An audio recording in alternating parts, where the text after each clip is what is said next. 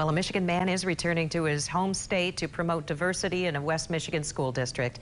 He's previously worked at GVSU, but finds himself in a new role in Holland Public Schools. News 8's Donovan Long explains.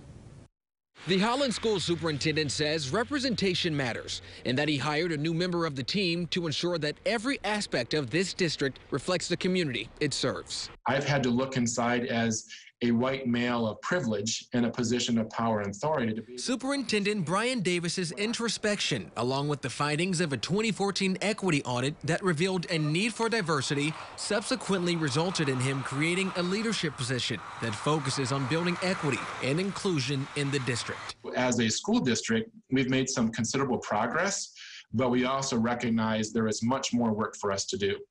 And I need to have somebody in Holland Public Schools that can devote his time to that work. In comes Taran McZee. Well, first and foremost, I need to let everybody know this. I'm 6'5", but I'm a very huge and gentle giant at the same time. Superintendent Davis says the gentle giant was selected from a pool of about 40 in-state and out-of-state candidates to be the district's director of equity and inclusion.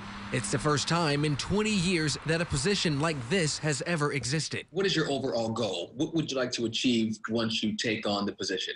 I want not just myself, but as many people as possible to start looking at diversity, equity, and inclusion through decision making. You know, looking at DEI perspective lens through, hiring, teaching. I mean, all spectrums. I always try to meet people where they're at in their DEI journey. Right now, McZee says he works in diversity, equity, and inclusion at a college in Lexington, Kentucky, and formerly worked in GVSU's equity and inclusion office. I love it.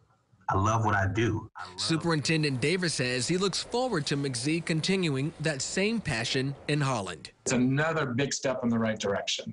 Superintendent Davis says McZee's first day on the job will be March 1st and that he has already devised a plan to help move this district forward. Reporting in Holland, Donovan Long, News 8.